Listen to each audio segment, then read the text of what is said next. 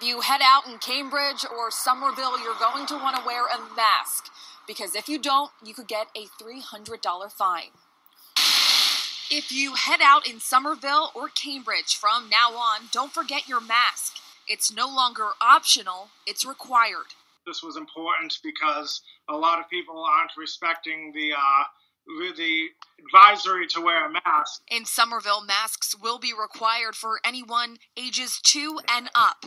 In Cambridge, it's ages 5 and up.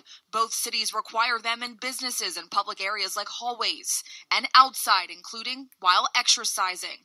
For those who don't comply, there will be warnings at first, then a $300 fine. We might be the first that I know of. And again, it's because in Somerville, we're the most populated city in New England. Whether you have symptoms or not, free testing will be available to all Somerville residents. Residents are not required to have insurance or a doctor's referral. They want to be made available to everyone. No matter who you are or what kind of health coverage you have, you will be able to schedule a free test at the Somerville Hospital campus. The city has 3,500 tests available, and that number is growing.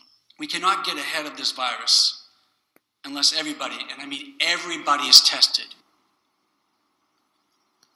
So if you don't have a mask like the one I'm wearing, you can wear a bandana, a scarf, any type of clean cloth to cover your face. If you want to make an appointment, you can head to our website, WHGH.com, for that hotline number. We're live in Cambridge this morning. Carrie Corrado, 7 News, Today, New England. If you head out... You know people have to be getting sick and tired of this fucking bullshit. Fucking wow. Can't even make this shit up. Unfucking real.